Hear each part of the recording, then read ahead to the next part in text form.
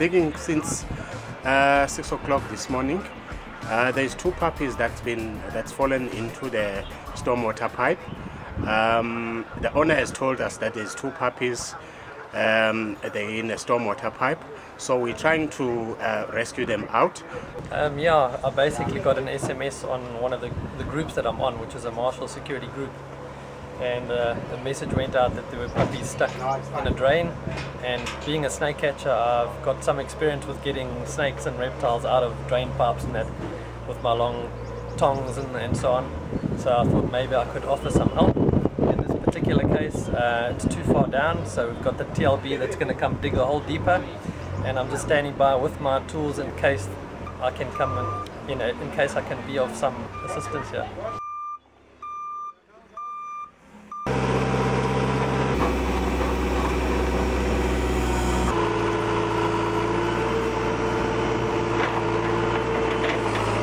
Fire, super fine, man. Give him a doggy choke.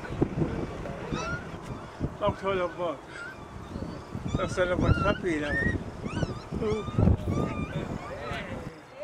Hey, super fine, man. Give it a kiss. Super fine, man. No, you can't kiss the stinky there. We can't kiss you, stinky.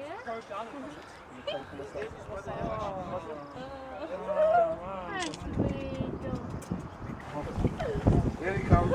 This side, all right. Police. Hold it like that. Hip hip! Thanks. Thank you!